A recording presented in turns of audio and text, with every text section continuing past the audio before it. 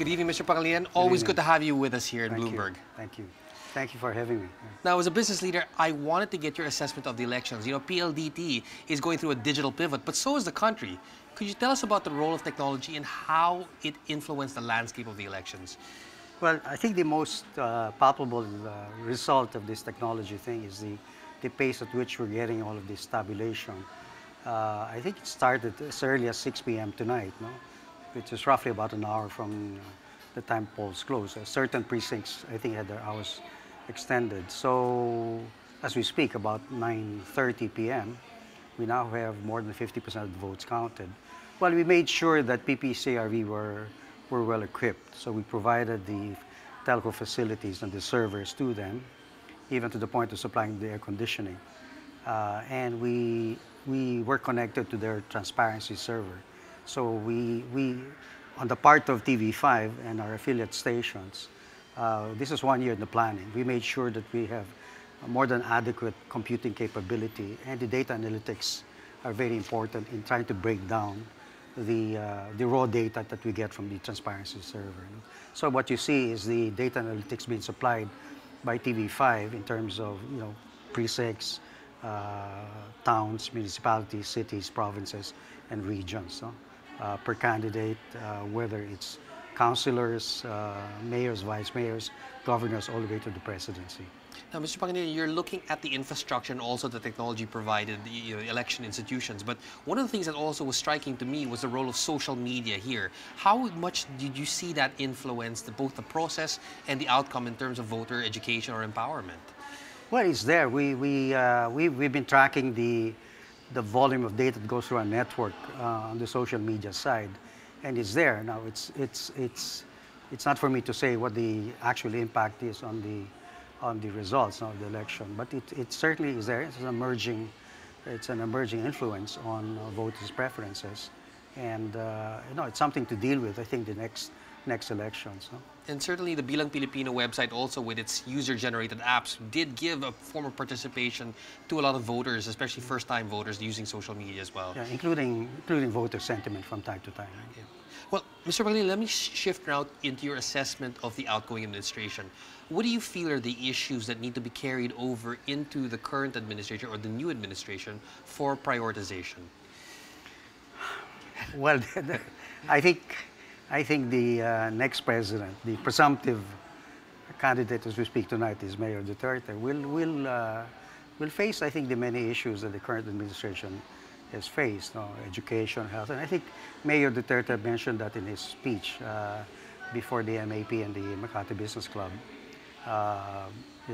Infrastructure, traffic, which he dealt with, perhaps in not as much detail as he should probably have, but it's there. So the focal point of his administration seems to be criminality and law and order, as it was in the case of President Aquino, good governance and anti-corruption. But there are collateral issues, as you know, health, jobs, education, social services, as he must deal with. So any CEO, even of a corporation, will find out that when he sits on his chair that, gosh, there are many more issues that I thought there would be. The complexity arises, what you stated. And there are many things you cannot do that you thought you could do once you're there. So as you found out your boundaries and your limitations as well. Absolutely. Well, one of the things that has some boundaries and limitations is the field of infrastructure. Now, the MPP group has a great space and footprint in the infrastructure space.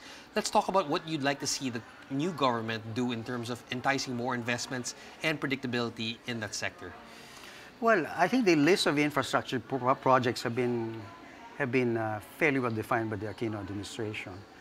There could be more, like the heavy rail system, both up north and down south. I think it just needs better definition under the administration. So it's just a question of pushing out those projects, not in a helter-skelter way, but in the orderly way that was implemented by the Aquino administration, but with a bit more pace, maybe a more decisiveness. No? Because these are good projects, bar none, and these projects, the infra projects, are projects that the country, that the people really need. No? So I do hope the pace would quicken, but the system should be as transparent and as orderly as possible. Well, finally, let's talk about the region. One of the tickling issues and the elephant in the room is obviously what's going on in the West Philippine Sea. There are both trade, energy, and peace stability issues there. From a business point of view, and with interest in the region, what would you see the next president do and have to do about the West Philippine Sea issue? Well, to my earlier point, the the West Philippine Sea, because we have some familiarity with it, with the concession we have out there in the Reed Bank, it's certainly a more complex issue than what it's made out to be. There's obviously the legal point, which I think is quite important to the country about sovereignty. That's why uh, we have filed an arbitration case internationally. And the Hague ruling may be out in the third quarter, based on some estimates. Yes. The question is it enforceable? Will China? And I think very unlikely that China will adhere to any decision that is foreign to it. No? The economic matter relates to our relationship with China. It is the 800-pound gorilla in the neighborhood. So from an economic perspective, you have to deal with China. They're a military and economic superpower. I think the Philippines must be able to define what its economic, commercial, trade, and financial policy with China is. You can't escape that. No? Then, of course, so you've dealt with sovereignty, economic issues. Of course, the matter of enforcing your rights in the West Philippine Sea. As you know, China's built Yes. a fairly large All these structures already within the so region. you just cannot go in without provoking a war in there. So it's a very complex issue, and one that's need very deft handling. China, what's important to China is its face. No? I've always been told by certain Chinese officials that, well, I think Ambassador Zhao was quoted yesterday, I think, about hoping to be able to open a new chapter in the relations. With the new administration, yes. Better relations. You could take the cue and say, okay, what does that really mean? They've taken, I think, the view that we should set aside the issue of sovereignty and just talk about business from an economic perspective. From a pragmatic perspective, Yeah, yes. that's not wrong. But because no president can forsake the sovereignty over the islands of the Philippines, he will get impeached for sure, right?